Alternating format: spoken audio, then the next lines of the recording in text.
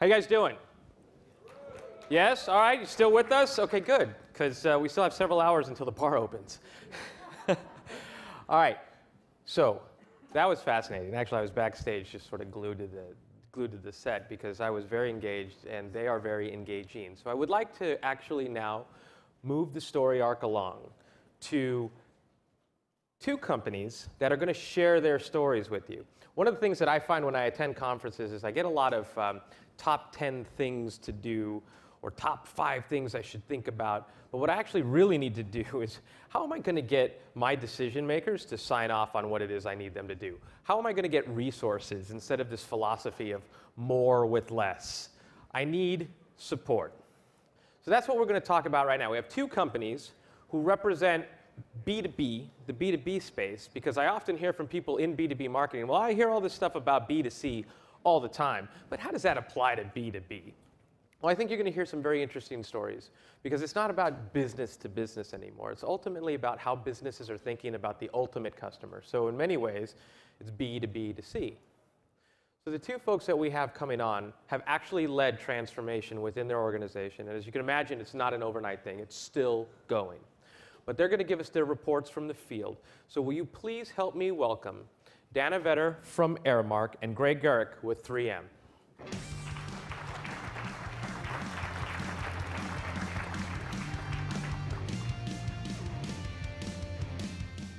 I love that song, by the way. Thank you.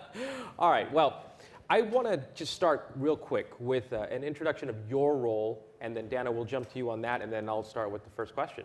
Okay. I'm the social media leader for our global e-transformation team. Global e-transformation, what is that for us? I think a lot of companies, there's a lot of tension between IT, marketing, corporate communications, where, who has what role, where does it fit? At 3M, we have the global e-transformation team that literally sits in between the center of all three of those. And then, of course, we have 5 big businesses that align around the corporate entity. So we have the luxury of driving change throughout the organization without the constraints of any particular one vehicle. So that's my role within just that team itself. Okay. Dana? Great. So similarly, I sit in a central function inside of the organization.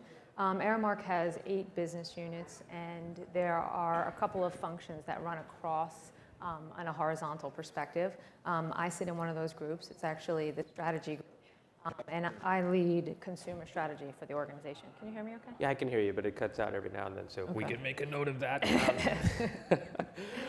I want to start with you, because you have a title that actually says you're all about changing the organization.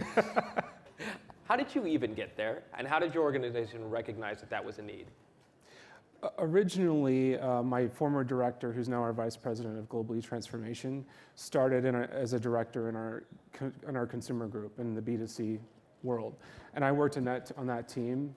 I think a lot of the way we've been able to drive change in the organization has been around the idea of smaller successes. So we've had a lot of success in the B2C space, and that became recognized as being very applicable to the rest of the company. The rest of the company would come to the B2C world and come to our consumer business, try to learn about these new technologies, learn how to work with these new technologies. And that need was recognized in the organization in tandem with the transformation that 3M is taking internally as well as this new external world. Right. And Dan, I remember, for those who don't know, Dan and I actually had an opportunity to work together at the beginning of this whole transformation process. And Dana was here last year talking about how they were able to get an organization like Aramark to even consider this transformation. I remember some of the early conversations we had was this idea of, does Aramark even need this? Right. It's a company that didn't necessarily have a brand. And you sort of stepped up to the plate. It wasn't in your job description that said that you have to lead transformation, you have to help Aramark get a brand, and you've written a series of wonderful articles that tells about how you got here. But can you kind of give us a quick overview of where we were last year, but also where you're at today? Sure. So last year, I'm trying to think when the date was of that, we had just convinced, I would say, or we just garnered buy-in from our most senior executives of the organization. We took this all the way up to the CEO. And we really positioned it as an opportunity for us to not only engage with our core stakeholders, but potentially mitigate some risk. Anyone who's familiar with Aramark, we don't have, as Brian said, we don't go front and center today with the Aramark brand. We're much more of an ingredient brand. But any of you who've been in a hospital, been in a college campus, went to a sporting arena, we provide the food service and the facilities maintenance, and potentially in most of those locations, the uniforms as well. So it was hard for my executives to really understand why we needed social. They looked at it as a vehicle where either just consumers used it, or quite honestly, their children or their grandchildren used it, and it was just more of a fun thing, and it really wasn't going to have stickiness. It had no real true impact to business, so why is Dana in my office talking about this? I got a lot of those blank stares. But what we were able to do is we were able to really tie it to business impact and business strategy, and how we can leverage social, and how we can leverage this really change management, which it was a lot of change management, to further the organization and to help support our performance objectives. So we met with, the most senior executives and laid out a plan. Told them that this wasn't a tactical thing for us. We wanted to really lay out a strategy and to work with us over the next year as we started to lay out that strategy. Right. So we laid out the strategy, a very comprehensive strategy, I must say, and now we're actually implementing it. Which means that we are working with all of our lines of business to develop what their engagement strategies should be, depending on, and this is very important, depending on what their business strategy and their business goals are. Each of our business units have different engagement strategies. They don't all look the same. And some of them have decided that social's not the right move for them. And we applaud them for that. Right. Part of our role is to say, what's the risk of not going viral, not going social for this business unit, and is there an opportunity to do something differently? Right. Well, actually, I think it's an important question to ask, and it's something that I don't think enough businesses pay attention to, and that is, what is the risk or what is the cost of actually not embracing this as a strategy? So you actually believe that at 3M, that social has to be in the heart of the enterprise itself. And so certainly when I talk to companies, that means a couple of things. One, it means, well, to be at the heart of the enterprise means we need to have a Facebook page and a Twitter account, or that we need to invest in something like Socialcast or Yammer and have an internal social network. What does that actually mean for you? Wow, we're doing it in a big, big way. It doesn't get much bigger, I think, than what 3M is putting together. I'm more excited about our internal social program than I am about external right now because of the transformation that's taking place right now. Mm-hmm. I just tweeted out a couple of pictures of some of the things that we're doing. For example, the new collaboration hubs. 3M, when we think about social at 3M, it's external and internal, mm-hmm.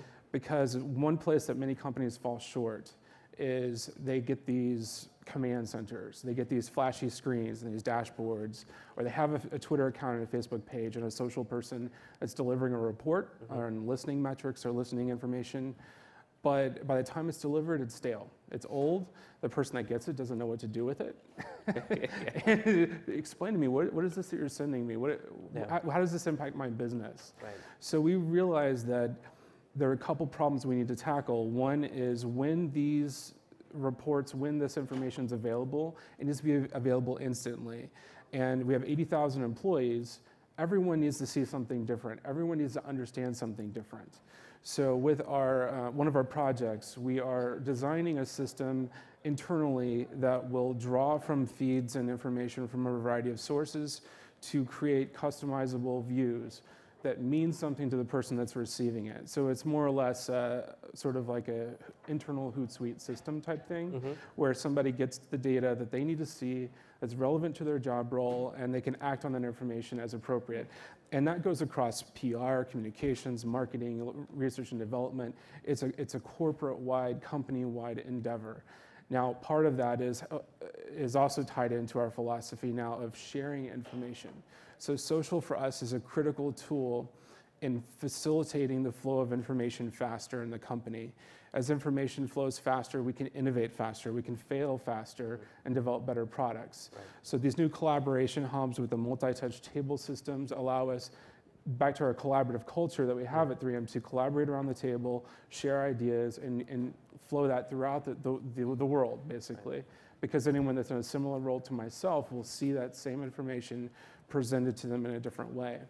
And then the Exchange, which is a building that is on campus. It's a 28-foot wide, 35-foot tall interactive screen that we built a building around. The idea that you can fling information onto it, it starts to draw, it starts to collect the same ideas together and allow teams to collaborate in a new interactive way. So we're taking it from the external and the internal to a physical manifestation of our company, which is critical to the long-term growth of our program. I think it's fascinating. Dana, you've been sort of on a similar journey, but just not with that kind of formal support around it. And earlier when I said more with less, I can't tell you how often I hear that within organizations. When I meet with executives, they say, well, we need to look at how we can approach all of this with less. We want to do more, but with less. And Dana, you actually took that head on. I mean, you went into all of the executive offices. You actually kind of, as you were mentioning, looked at internal before you looked at external. Mm-hmm. You had a lot of processes to create. You had a lot of people to rally together. And now you've sort of by default created a group within the group. So can you tell us a little bit about what your team now looks like and what it's designed to do today? Sure. When we developed the strategy, the infrastructure strategy, and really how to manage social, we decided that a hub and spoke approach was right for us. To your point, we weren't really given any permission to go hire any new individuals. I actually was able to hire one, and then and he's here with us now, who helps us lead digital. But what we did is we created and identified roles in all of our lines of business, who we call social delegates. And all of those social delegates live in the businesses as well as in some of the functional areas. And the head of social now, Tom, and one of another gentleman on his team, they host social delegate every 6 weeks. They work with all of these social delegates. And really, they've developed very robust training. I would say that most of our focus today is around not only creating the playbooks, but the governance. So for a large matrix organization, governance is critical. I had talked to Charlene on Friday, and I had said, when we actually looked at the governance, I remember having 7 pages put through the RACI model of all of the different aspects of every task that we would have to accomplish and who had responsibility for it, so that we really had a clear understanding of what our role was and what the line of business roles were. But Tom and his team and the social delegates, there's about 20 of them collectively now, they meet every 6 weeks to really talk about where the future of social is going, what are the learnings, what are the best practices that are happening in the businesses, and then they also bring somebody from the external in to learn new things. As well as we do leverage an internal collaboration blog and a posting in a forum as well. And we create wikis to create an ongoing glossary, if you will, of new experiences. And then we joke, my team has office hours, if you will. So we have an open forum via phone, and then also on internal social site, where we'll answer questions for these social delegates. But to your point, our social delegates, they weren't brought in from the outside. They weren't folks who grew up in the space and said, I'm a social expert. They were folks who were already part of the business. They were experts in their business. They had a social aptitude, which we actually asked them to raise their hand and volunteer for this. But since then, we actually call them experts now internally, because we give them extensive training above and beyond everybody else. We have 3 levels of training. We have awareness training, which everybody takes in the organization, including the senior executives. We have the active level. So these are the community managers and folks that we empower to speak on behalf of Aramark and our clients. And then we have the experts, which are the social delegates, who actually have to go through the most intensive training. Right. You think about, I don't know if you caught this, but she actually threw out there a RACI model. So the thing that I find so impressive about that. I have become corporate. I used to be in the agency She used world. to be in I'm the so agency. sorry. But I love the idea then that social is it's permeated throughout the organization, and different people within the organization have different areas of responsibility, whether they're responsible, accountable, whether they need to be informed. You have a very interesting approach to this as well, because in order for it to permeate the organization, it actually has to be at some level measurable. So you're working with employees where this sort of becomes part of their evaluated performance? Right. We want to make sure that in the long term, that when people are looking at the brands and they're looking at their success of their programs, that they're measured appropriately. I kind of disagree with the previous panel in that we don't look at return on effort, return on influence, return on fuzzy math or soft metrics. There's a hard number there. And so we want to make sure that when our plans are drawn up, when our campaigns are put together, those social aspects of the campaigns, as they're integrated, have to measure back to the objective.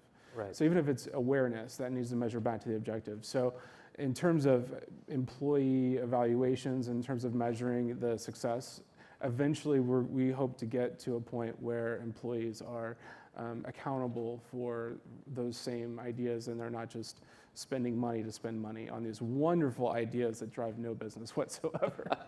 Right. Well, Dana, one of the things that I remember too in working with you is that as you were forming your social delegation, sounds so important, the idea of employee performance had come up, right? Because I'm sure you've heard it. I hear it all the time, and that is, I already have enough things to do. I don't necessarily need to take this on. How important is it really? Or if you're asking me to do something beyond my normal role, then how am I going to be compensated for this? Or how does this become part of my job description officially? And one of the first people you brought into your social delegation was HR. Yeah. So how has that sort of evolved? Well, let's talk a bit about how you brought HR in and then how that's looking today. Well, we brought HR in because we have 255,000 employees, and we have a decentralized organization. So for us, I mean, we're a people business. I mean, we're in the service industry. Everything we do centers around our people and our employees. So for us, HR was a no-brainer. You know, it was HR, legal, marketing, and IT were really the first four at the table. And when we thought about, you know, it's funny because I lead consumer strategy, and for us, consumer is probably the last stakeholder, the last constituent that will actively be leveraging social for, because for us, we wanted to first think about the employees. When Edelman was up here before, we were talking about the employees, and it all comes down to your brand and who you are and what your values are, and that if we didn't really start to leverage our employees and train them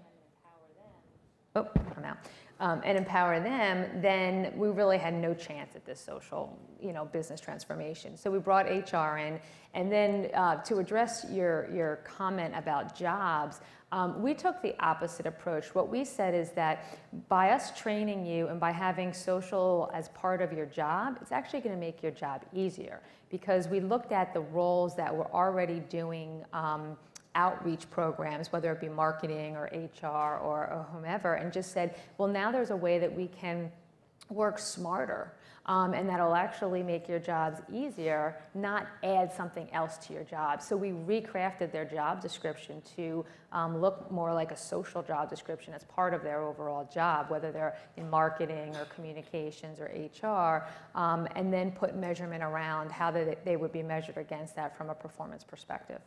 Now, with the time that we have left, you both have mentioned business objectives and hard numbers, and I know that you're looking at ROI across the board. How did you both get executive support? So let's start with you. Well, on the second quarter earnings call, when the CEO says that your team is a top priority for the company, we check that box for support and move on.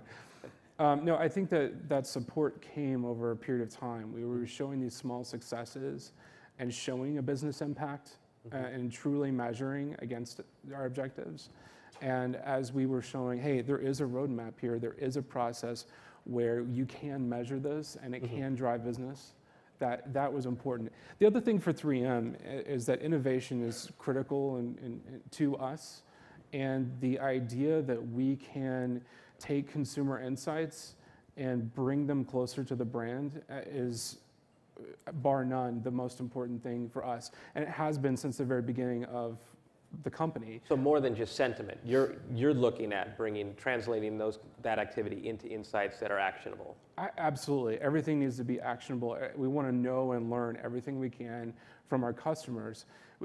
In the early days of 3M, we would send our salespeople out to find out this information. Now we have technology that just allows that to happen naturally and enhances what we always have done and want to continue to do to build stronger relationships with our customers. Dan, I want to just riff on that a little bit as I turn it over to you, and that is the idea that I'm not sure about you, but I can tell you in my experience, one of the things that I often see inside organizations is that social media, whether it's a social business initiative or whether it's just in a particular department, usually starts with an idea, and that idea is usually driven around a campaign.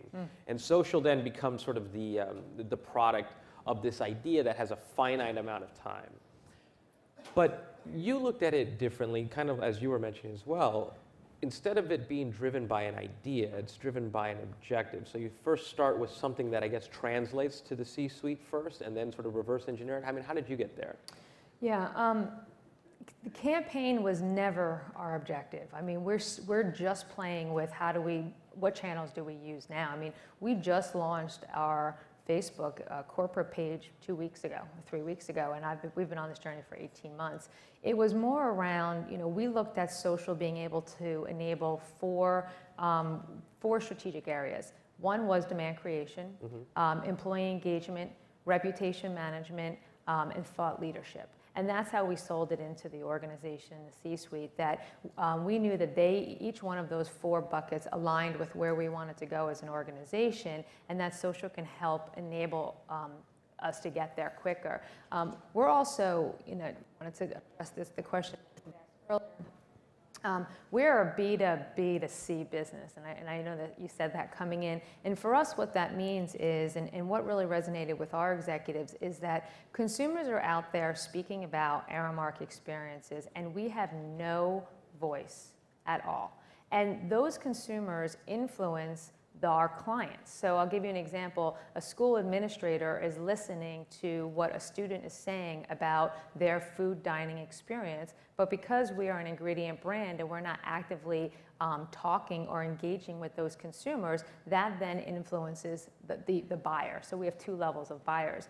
And we recognize that there's an opportunity to not only engage with the end user to understand how their experience is and how we make their experience better. And that's the #1 reason we use social from a consumer experience. How do we make your experience better for continuous improvement? But then that impacts clients, which is really the bread and butter of our business, which is to sell more business or attain more business from an institutional perspective.